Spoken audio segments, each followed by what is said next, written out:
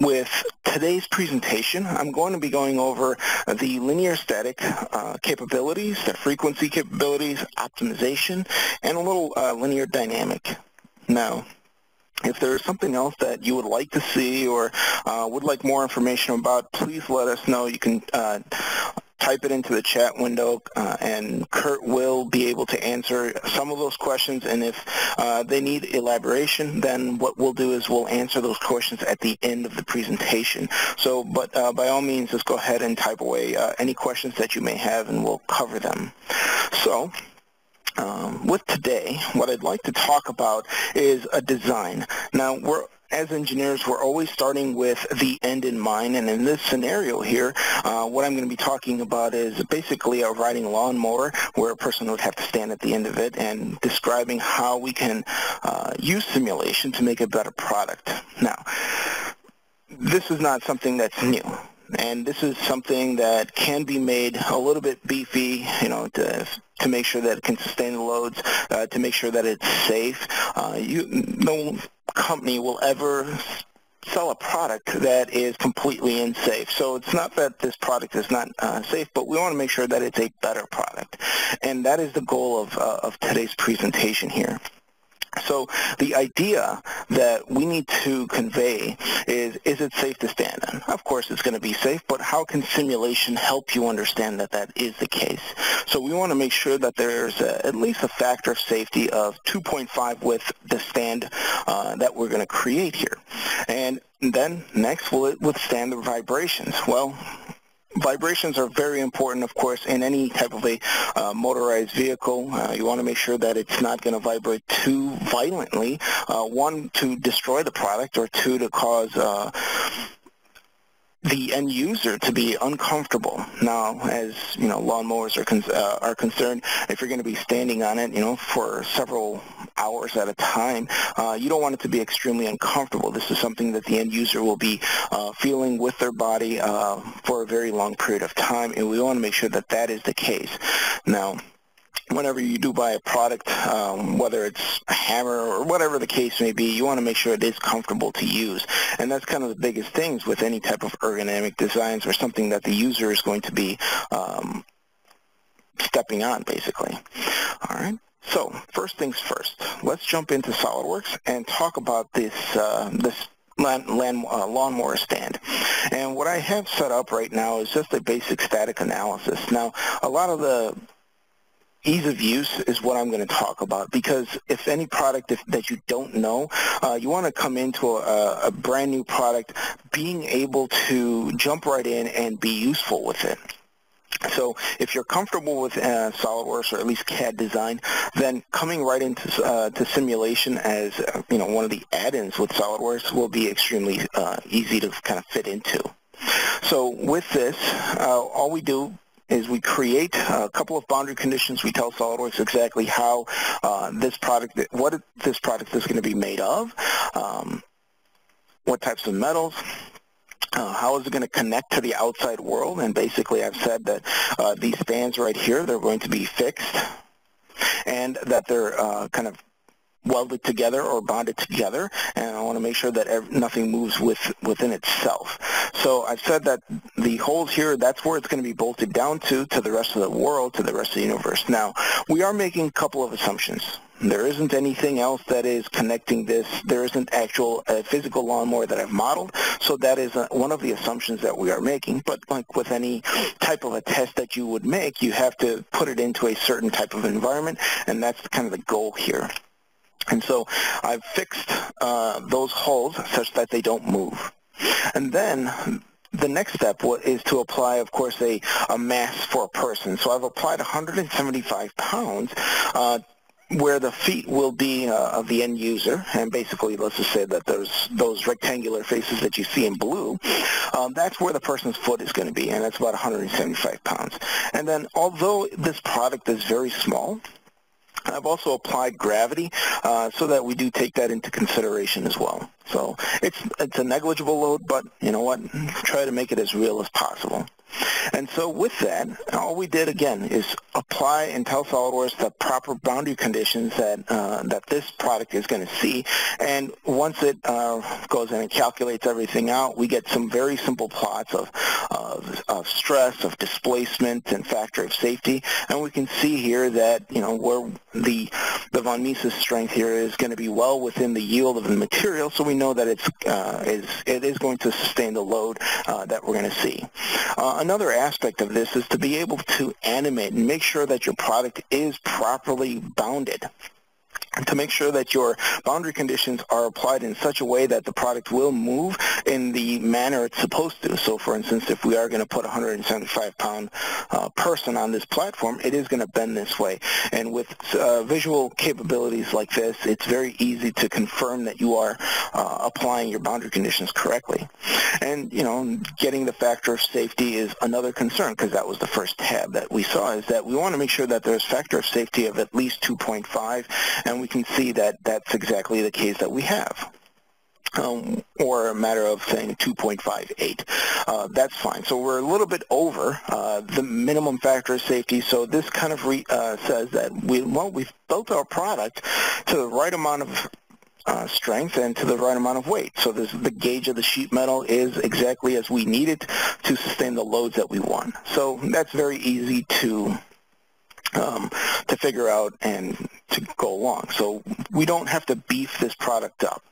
Now, let's jump back and see what else that we have here. So we know that the product is created with... Yes, sir. Hey, Joel, stand by just 1 second for me. Sure, sure. Someone is saying that they don't have audio. If any of you out there can hear the audio, would you use the interface in the meeting to raise your hand? I want to see if it's an isolated thing. If you can hear us. Okay, a couple are saying yes, they can hear it just fine. So I'll go ahead, Kate, and I'll reach out to the person that can't hear us. I'll text him to Thank get you, Kurt. You bet. All right. All right. So, coming back and just trying to understand that we have accomplished the goal that we wanted to for the strength of the material, right? Its ability to withstand the loading. Now, this is something that can also be done with SOLIDWORKS Premium as well, because we just did a linear static analysis on a metal product, which is easily done. If you are looking to do more different, more exotic materials, rubbers, elastomers, and things like that, that's something that you may want to discuss with us at the end of this presentation, just to figure out exactly which package that you would need to analyze with. But because this was a simple metal product, SOLIDWORKS Premium was able to help us find the exact strength of this design. So let's go further on. Now we need to make sure that we can sustain the vibrational loading of this lawnmower. Now, we know that the blades are going to be rotating at a certain rate, and that rate is associated with about 28 hertz. So this is while the lawnmower is actually moving through at a constant speed, whether uphill, downhill, straight, it doesn't matter. So we know that the nominal speed is going to be about 1680 RPM. So not the startup or the deceleration, we're just looking at one constant RPM. So that's just an assumption that we're making, but again, it kind of goes to the fact that we want to make sure that this is going to be comfortable for the end user. So having the ignition go through, it's really just a small vibration. It'll pass within milliseconds or within a second. So this is something that the person's going to feel for a longer period of time, and that's what we want to make sure that we avoid this frequency. So let's hop back into SOLIDWORKS and let's take a look at how easy it is to go ahead and run a frequency analysis to make sure that we're not reaching that resonance. So again, creating another study based off the same criteria that we've ran the linear static analysis with is very simple. So let's go ahead and start going through frequency analysis, so to make sure that we are within that resonance. So once I create the frequency analysis, and again, I've already ran this, what I'm going to do now is just come back in here and show you kind of the easy use. So by creating just a brand new frequency study, we can then copy and paste things such, from other studies, so we don't have to constantly redo our work all the time. So I want to, let's say, capture all of the fixtures that I've supplied. So all I have to do is then drag it and drop it within the frequency analysis, and then I can continue on. So just by a simple drag and drop operation, I can set up a different type of analysis and run it just as quick. Now, this is just to save on time. That's exactly what I've done, and I've ran the analysis. And I've asked SOLIDWORKS saying, okay, well, what are the first, let's say, 5 resonance frequencies or first 10 resonance frequencies, however many I want to know, what are they? And give me kind of the shape that this platform is going to move with each of these modes of vibration. So having set that up, we can see that our first resonance frequency, it's about 28 hertz. And as I said before, we want to avoid 28 hertz, and so we're kind of hitting that resonance frequency of that motor at this point. And you can see that if the person was going to be standing on this platform, that would be an extremely uncomfortable scenario. So let's take a look at some of these other resonance frequencies and see how this product is going to kind of deform. And we can see it as you go up in mode shifts. You can see that it's increasing in frequency. This is about 36 hertz. And we can see how that's going to play out and see what that person is going to see and feel. So if it vibrates in a certain way, we want to just make sure that we avoid it. So if we come up to, let's say, 36 hertz on our first natural frequency of this platform, I believe that it would be a little bit more comfortable instead of keeping it right at 28 hertz. So we have to run through a different set of scenarios, product designs, basically, different prototypes, just to see how we can avoid that. And of course, the shape is the most important aspect here. So instead of increasing the gauge, what we can possibly do is, again, shift some of these feet over and figure out exactly how far apart should these, let's say, standoffs be, so that we don't hit that resonance frequencies.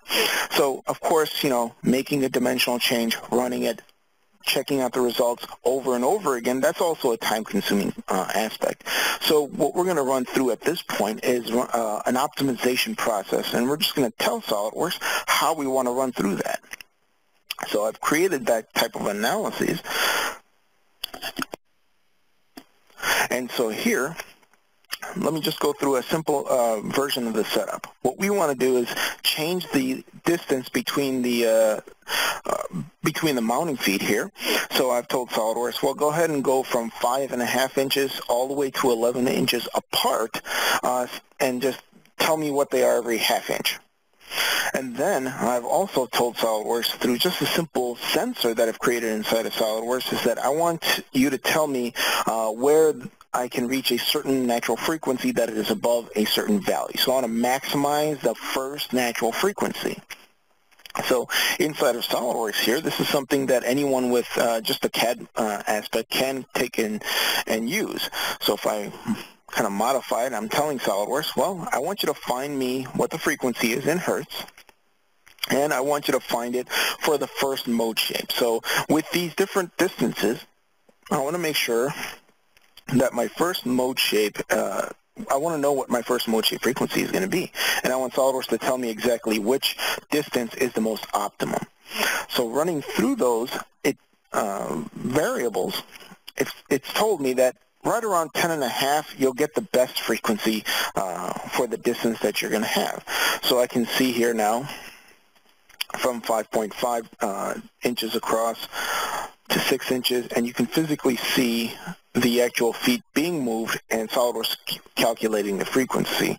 So, of course, it did give us the most optimum, and we could even see that through a simple graph as well.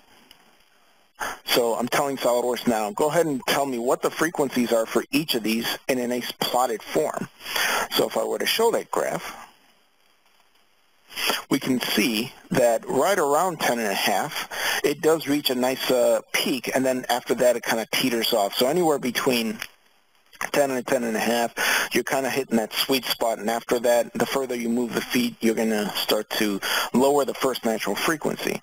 So with a simple optimization here, we can see exactly what distance we need instead of having to create any more prototypes just to, figure out what that vibration is going to be. So knowing that we have a nice optimal design, we can see that the first natural frequency gets increased to about 37 hertz, and we're well outside of that running mode. So that's another thing we can make sure we avoid, is to make sure that the end user is always feeling a comfortable ride all the way through their day. So knowing that we can do all of this, this is something that Simulation Professional really does give us. It saves us time, costs, and allows us to actually figure out what the end user is going to see and feel. Now, we haven't actually talked about exactly what they're going to feel, and that's going to be the next step. But for now, we did make some assumptions. We did exclude the vibration isolators, any rubber grommets, anything that we would to dampen the system, but this is more worst case scenario. So we could have actually put all of that design in here as well, just to figure that out, but for the sake of demonstration, this was the simplest way of coming up to this result. So let's take a look at the next step. So all right, we now know that if we increase it to 10.5 inches, what will that person feel? How much discomfort? And then if you're going to ask what is discomfort, well, you have to put a numerical value. We're engineers. We have to apply a numerical value to it, and we have to analyze what the acceleration is, what the displacement of the product is, and we will figure out very quickly how much discomfort that really is. So let's hop in and let's take a look at that. Now what I'm going to do is hop in all the way to the premium, Simulation Premium side of the tools, and show you a dynamic analysis that we've done here. So this takes into consideration the natural frequencies and all of the boundary conditions that we've applied in the static analysis to give us all of the results that we're looking for to see exactly how much this thing is going to displace if that person was going to stand on it. And so here's the basic setup here. So I've told SOLIDWORKS that I'm going to have a 175 pound person sitting on it. We are still applying gravity to it.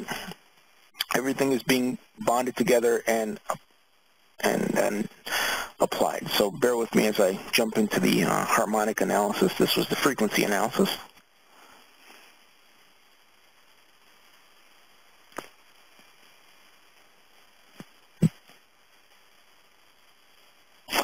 All right, and so here, of course, we still have our distributed mass, but we also have a base excitation that we want to analyze with. So I'm going to hop in here just to show you kind of the setup and what it really means. So I've told SOLIDWORKS that I want to take this platform. I want you to move it 1/10 of an inch. And then with that displacement, I want you to figure out exactly what that vibration is going to feel like, what the acceleration, the displacement, everything is going to be when we add the vibration aspect to it. So here, I've told SOLIDWORKS that I want you to go from 0 to 120 hertz, and I want you to find where the acceleration is going to peak, what the displacement is going to be for that if we do hit a natural frequency. So this is something that we can definitely analyze to see. Let's say the person is standing on the lawnmower and they're going to start it. So we want to cover that natural frequency as well. So we're kind of going through the gambit of frequencies. So with that being done, we can then output the physical displacement here, and we can see what that's going to look like. So we're really moving at its peak about 5 millimeters. So it's not terrible, but that is what it's going to vibrate at. It's going to be fairly violent. And knowing what the frequency is, we can see what that response graph is going to be. So knowing that right around 36 hertz, we're going to actually move a lot. That's another kind of a response graph that you can output with it.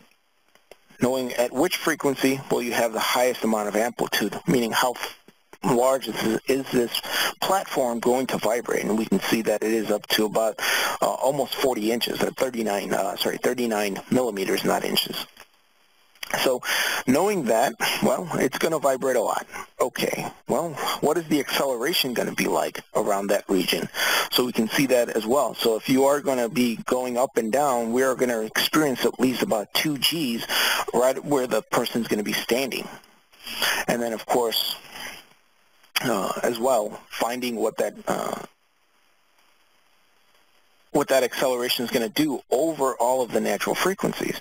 So let's say I want to see what this point, the middle of the platform, is going to do as we go all the way through here. So when looking at the response graph of the acceleration, we can see that it just increases over the time. And there is a point where, right around 37 hertz, that it's going to reach a very high acceleration, meaning it's going to vibrate quite a bit. So knowing all of this, we can now dampen the system in different ways to make sure that we don't reach such an acceleration to make the end user feel extremely uncomfortable. So having done this, we now know the exact values that this thing's going to displace to make sure that that person needs to either, one, wear the proper footing or the footwear, or we need to dampen this thing or make sure that the motor doesn't exceed a certain RPM. So many different ways to analyze, to go with the design, but we now have an idea, and this all can take within, this setup and running time can take, maybe an hour or so, and just to run through all of this. But within that time frame, we didn't have to actually go ahead and prototype any of these products or versions of these items, so we can figure out this data very quickly and readily. So knowing what the comfortability is extremely important, and that's something that Simulation Premium can definitely get you to. So this is if you are interested in getting very accurate results and getting what the end user is going to be feeling or seeing, Simulation Premium is the package that you want to go for. All right. Now, hitting all of these items can take quite some time, but like I said, I've just demonstrated a very simple analysis to show you how a simple product can be designed and iterated through very quickly using a static analysis, as we did initially, frequency analysis, and then knowing exactly how that's going to go through. So this is just another way of analyzing your designs to make sure that you do get the correct safe and accurate model that you're wanting. Now, I'm pretty much finished with my presentation. I will take any questions, but right before we do that, I do want to talk about the other webcasts that we are going to be holding, one on 3D printing and scanning capabilities, and we're going to have another catapult session where Josh Altergott is going to talk about design tables and how to efficiently work with them. So if there are any questions right now, I will be happy to answer them. Kurt, if you can. Yeah, I had a couple of questions that came in over the chat, and I think I've answered them, but one was about how the part was meshed, and it appeared to be that you used the shell mesh, correct? That is correct. Okay. Correct. Okay. And then another question came up about convergence and how we can deal with that specifically, and when we have those stress singularities that come up. And what I've done is pointed out that we have the new stress hotspot diagnostics tool, and that was enhanced further in 2018 to help eliminate those things that are related, those hotspots that are specifically related to singularities. So, so the attendee that asked that, Paul, for more information on that, you can look in the What's New PDF document that's accessible through the interface, the SOLIDWORKS interface. Under the Help pull-down, there's a What's New link in there, and you can go to the PDF and look under SOLIDWORKS Simulation to get information about that. Excellent. And we also do have a blog series for all of the What's New items that have come out, where we go through a little bit more in-depth discussion from what the help menu actually does as well. So please do check out our blogs and figure out what's new and how it can actually help you as well. And I'm not seeing any more questions. We'll give just a moment or two longer to see if any other questions might pop in.